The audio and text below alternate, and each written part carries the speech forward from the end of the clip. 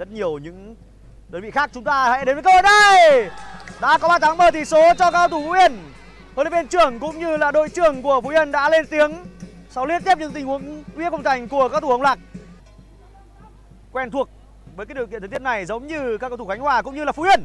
Cơ hội dứt điểm. Bàn thắng thứ hai đã đến với cao thủ Phú Yên. Người lập công trong pha bóng vừa rồi là cầu thủ mang áo số 9 Nguyễn Văn Quốc. Chúng ta hãy cùng theo dõi lại pha dứt điểm bằng chân trái rất hay này. Tỷ số trận đấu được lên là 2-0. Tất cả các trận đấu của một tình huống dứt điểm thành bàn rất bất ngờ của Phúc Đức. Một tình huống mà dường như bóng đã khẽ chạm vào một cầu thủ nào đó đổi hướng khiến cho Lâm Nhật hoàn toàn bó tay. Tỷ số chúng ta hãy cùng theo dõi lại pha bóng này. Rõ ràng là bóng đã đổi hướng sau tình huống đá phạt của Phúc Đức. 3-0. Rất nhịp nhàng. Coi hai cầu thủ của Phú Yên đã sẽ toàn vào phòng ngự của các thủ Hồng Lạc. Và đó là tình huống phối hợp của Văn Quốc và Thiên Trí. Tỷ số lúc này nó được lên là 4-0. Chúng ta hãy cùng theo dõi lại pha phối hợp trung lộ và những tình huống di chuyển cực kỳ thông minh.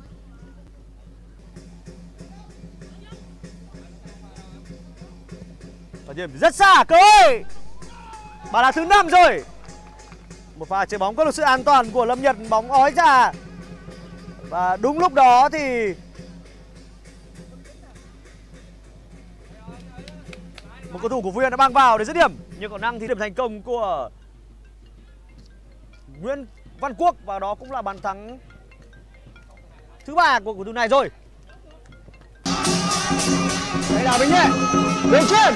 Và dứt điểm thành công. Đó là một pha dứt điểm kỹ thuật của Vietfootball. Chúng ta cùng coi lại tình huống này. Và dứt điểm rất khó của Đường Sơn và hạ gục thủ thành. Có đồng bất ngờ đã xảy ra ở những phút đầu tiên. Chúng ta cùng coi lại tình huống này. Đường chuyền trên người là của Bình Nhẹ và một pha vẩy má ngoài của Đường Sơn. Bóng đi qua đầu của thủ thành Khánh Hùng. 1-0 cho các cầu thủ CHC. Chúng ta một lần nữa cùng coi lại và dứt điểm cực kỳ kỹ thuật của đội trưởng Điền Sơn.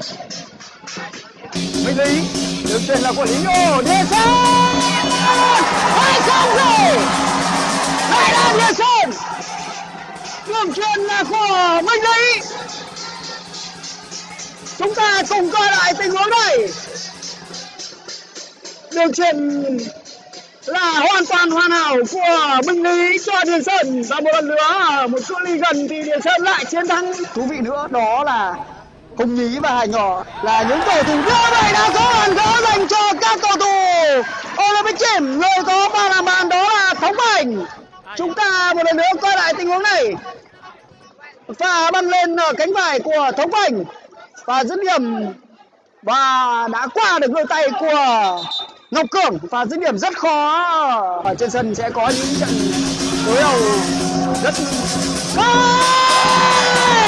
như vậy là bàn thắng dành cho Quốc Sĩ.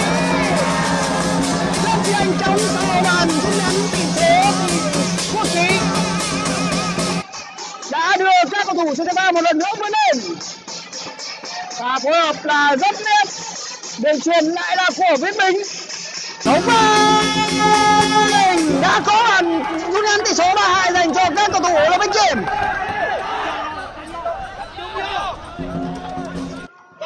Chúng ta cùng coi lại pha dứt điểm của Thống Bành.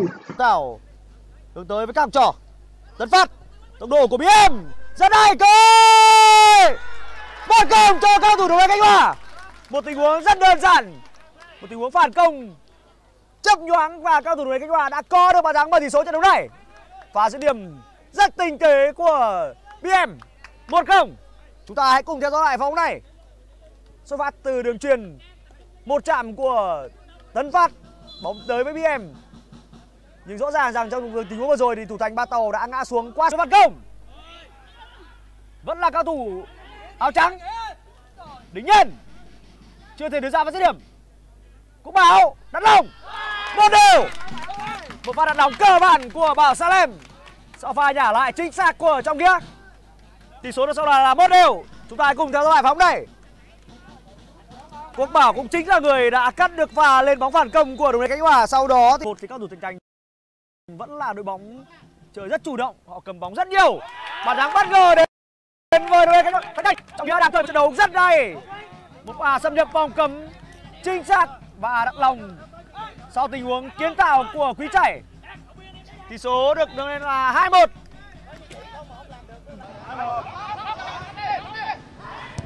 Đưa bóng vào. Như vậy đã có bàn thắng dành cho các cầu thủ Nam Vương.